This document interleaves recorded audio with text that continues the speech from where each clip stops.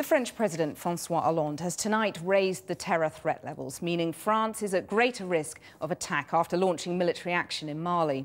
An Islamist rebel group warned that French intervention could have consequences for its citizens throughout the world. French fighter planes have now killed more than 100 people. Separately, a French soldier lost his life and another is missing in Somalia after an unsuccessful attempt to free an intelligence officer held hostage by al-Qaeda-linked rebels in Boulemerer, south of the capital, Mogadishu.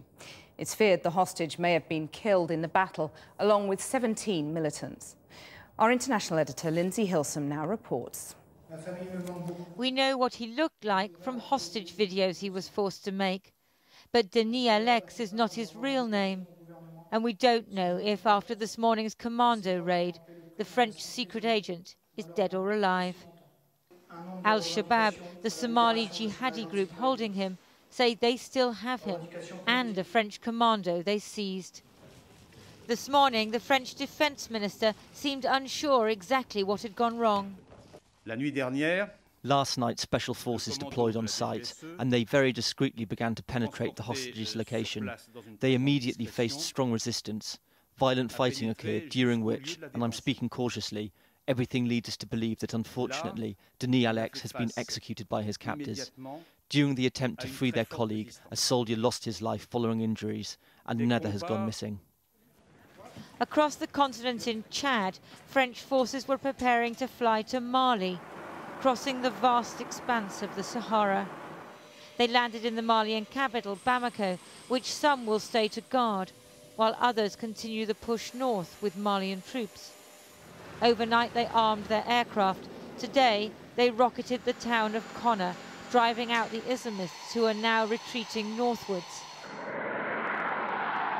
At least one French pilot was killed today when his helicopter was shot down near the town of Mopti.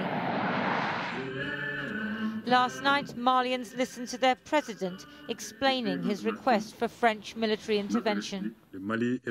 Mali and its people are not alone in this fight against terrorism and against those who would impose upon us a medieval obscurantist dictatorship, cutting off our feet and hands, raping our women and destroying our cultural heritage.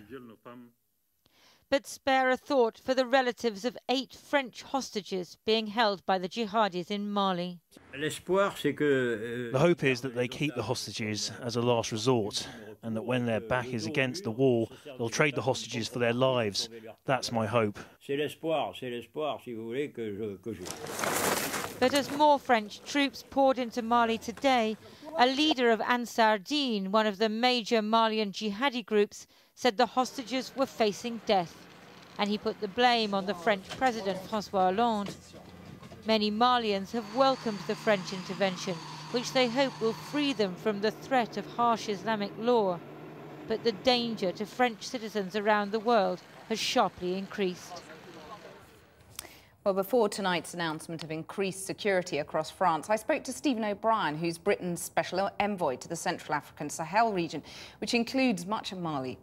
The French have talked about a terrorist base being developed on Europe's doorstep, and I asked him whether this prospect is why the UK is backing this action. Well, I think the word prospect is already slightly behind the times. There is a serious rebel insurgency and takeover of northern Mali, which is in the northern part of the broader Sahel region.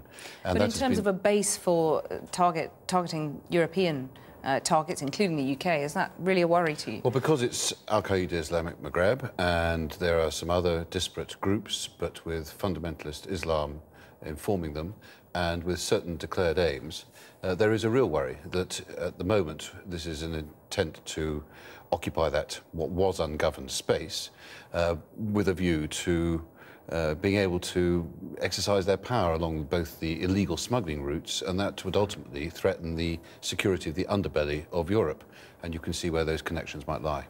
Well, you talk about that assessment being sort of behind the times, but actually, isn't that heart of it, that we're a bit late? There's been all sorts of diplomatic wranglings.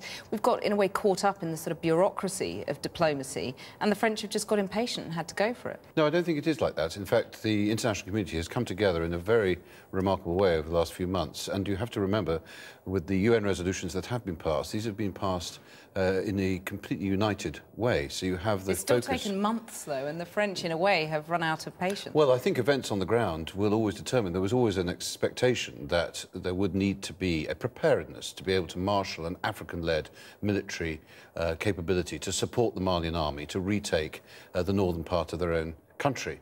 But clearly events have moved somewhat faster, and in the last few days the Malian government has made a request of France, the obvious people whom they may make a request to support them in resisting the southern advance of these rebels. But given that the fundamentalists have been saying for months that if military action was launched, they would launch terror attacks in Europe, isn't there a danger that Europe is going to be targeted now in a way that it wouldn't have been before?